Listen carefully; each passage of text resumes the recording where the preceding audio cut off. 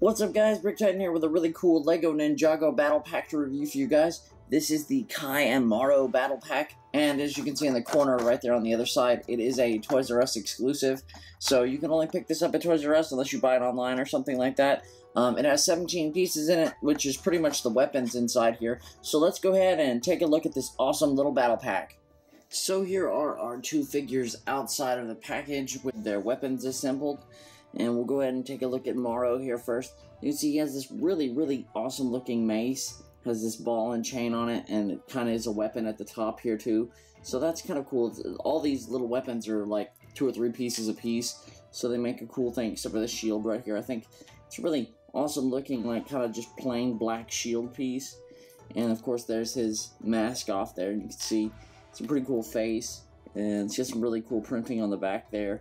But I think what the cool part about these ghost type figures is you can see the translucent legs there, and they're both translucent, so that's pretty cool.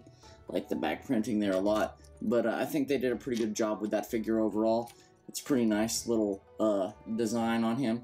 And of course we get our Kai here, and he has a weapon. It's kind of like a staff there.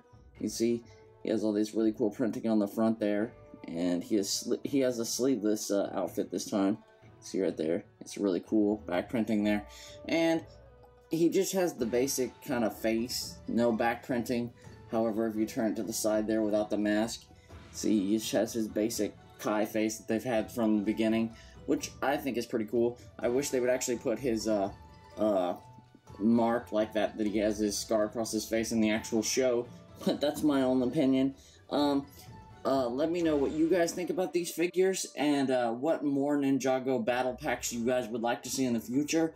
But let me know in the comments below, and I will see you guys next time.